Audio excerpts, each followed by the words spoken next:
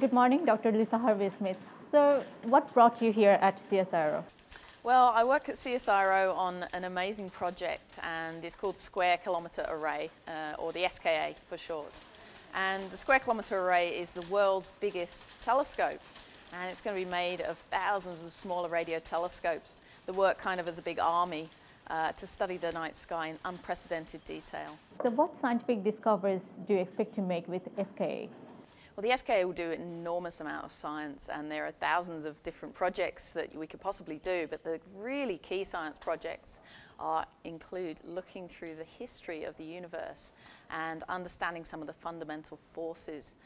Now, we know that a lot of the universe is affected by something very mysterious called dark matter.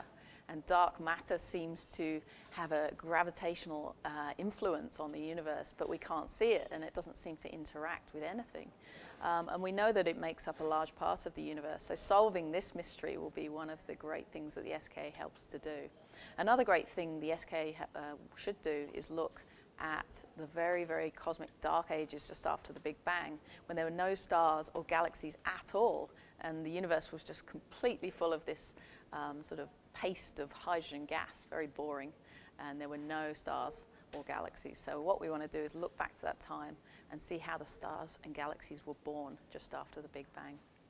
How big is the telescope? Well, the telescope, incredibly, is in two parts, and one is in Australia and one is in southern Africa. And these two parts sort of work as a whole to provide us with an unprecedented view of the sky. Now, the part in Australia will be maybe 20 kilometres across, and the one in South Africa may stretch right throughout Africa of thousands of kilometres. So in fact, it's a really, really huge telescope, the SKA, covering thousands of kilometres of the Earth's surface. Wow. How many countries will be involved in this project? It's an international project, which is a really good thing because we get the expertise from all different countries and the knowledge is shared throughout the world. And at the moment there's about 10 or 11 countries actively involved, hoping to fund the telescope internationally in that way. Tell me about the SK Pathfinder telescope. I have heard about Pathfinder. Yeah, Pathfinder is basically a prototype. So it's a practice run building a telescope on the SKA sites in Australia and in South Africa, and practicing the technologies that we'll need to build this enormous, vast telescope for the future. So what we've done here in Australia is build the Australian SKA Pathfinder telescope, and it's called ASCAP. It's a bit of a long acronym, but what it is 36 giant satellite dishes in the desert, and those are pointed at the sky, and they work all together as a team. And they build us up a big, big picture of the sky.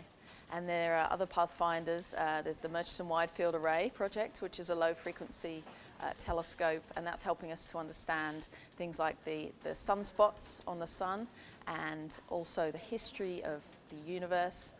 It's an incredible project. And then thirdly, there's one in South Africa called Meerkat, and that's a big telescope, 64 dishes in the desert out there. So there are lots of Pathfinder projects, and they're all working towards the SKA.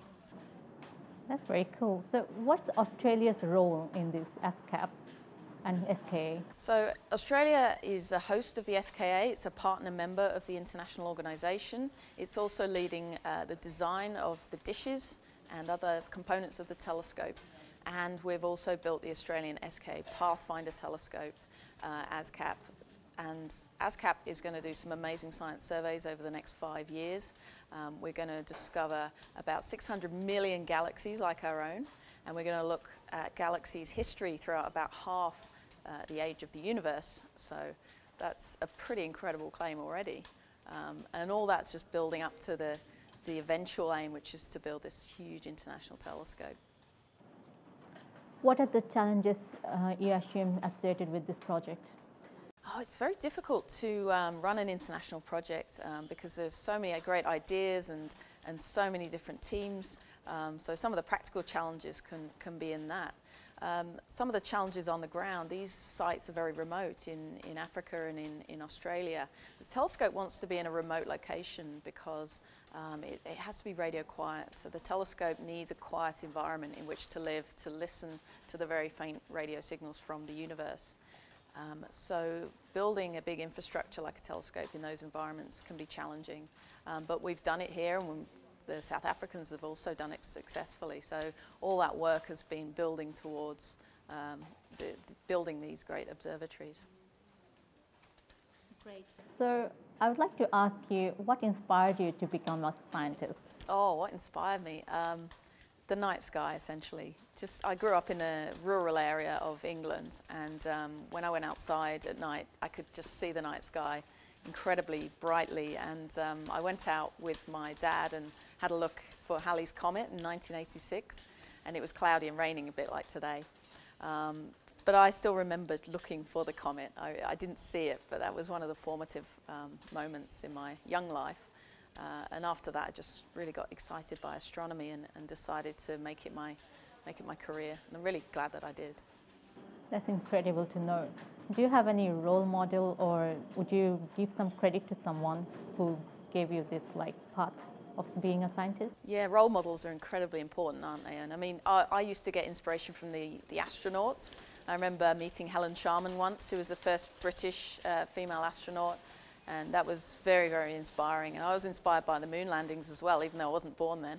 But watching the tapes back when I was young was very, very inspiring. And also the people who help you, like the Braintree Astronomical Society, just a small astronomy club for amateurs in England that I joined when I was about 12. Those guys really helped me. I've got some lifelong friends from that society. So, you know, all these people who do outreach and work in astronomy, amateur astronomy, really can make a big difference, and I hope they know that. Wow, great. I know that you have become one of the top 100 most influential people in Sydney in 2012. And also, yes, that's really great. And also I know that you're the chair of Women in Astronomy for Astronomical Society of Australia. Yeah. So what's your role and how do you see this? And what would be your comment on this for women in science and women in astronomy? Well, we know that women are doing really, really well in school in science and maths, and actually outperforming boys in many areas. But that's not translated through the chain, and there are a number of societal reasons for that, which are really a legacy from the past, I think. But women are still impacted in their careers by a number of factors, and we think it's really important in the Women in Astronomy chapter to have an honest look at how we can change that. So we launched an award scheme last year, the Pleiades Awards, named after the Seven Sisters, the little group of stars that people may know. And the Pleiades Awards are about rewarding institutes where professional astronomers work when they change their culture and when they change their procedures and policies to make the workplace better for women. Fantastic. You were talking about something, deep sky. So are we alone in this universe? What's your comment on this? People often ask me if we're alone in the universe. And I mean, we have no evidence either way, and that's the first answer. That's the boring answer. Yeah. But secretly, I'm going to tell you, no, I think that there absolutely has to be life out there. I mean, we've looked up now with telescopes at other stars and measured planets. We've found thousands of planets around other stars. So how can we possibly live in a universe with hundreds of billions of planets and none of them have life? I just don't think that's plausible. So I think it's just a matter of time and we'll find those. And do you think SKA will help us in knowing are we alone or not? Well, the SKA is one of the key science projects is Are We Alone in the Universe? And that's not only looking for signs of technological civilizations via radio wave, which we could find possibly in the nearest 50 light years. We could even see things like airport radars like we use here on Earth. But the other thing is we can look for the chemistry of life and the chemical fingerprints of life in disks around other stars where planets and solar systems are forming. So we've got this really great opportunity with the SKA telescope to look for signs of life in the universe. Pretty cool. Oh, yeah, it is. And it's pretty cool for me that I know you are an ultra marathon runner as well. So how do you manage all these projects and you do science as well? Yeah, not very well. It's a busy life, but you know, if you don't watch television and you try not to waste too much time, you can actually achieve a lot. So I find that life's a balance between your social life and your hobbies and all those sorts of things and your work. And when your work's your passion, I think that's quite easy to manage. Well, thank you very much, Dr. Lisa Harvey-Smith, for taking your time for us on this Friday morning. You're very welcome. Thank you.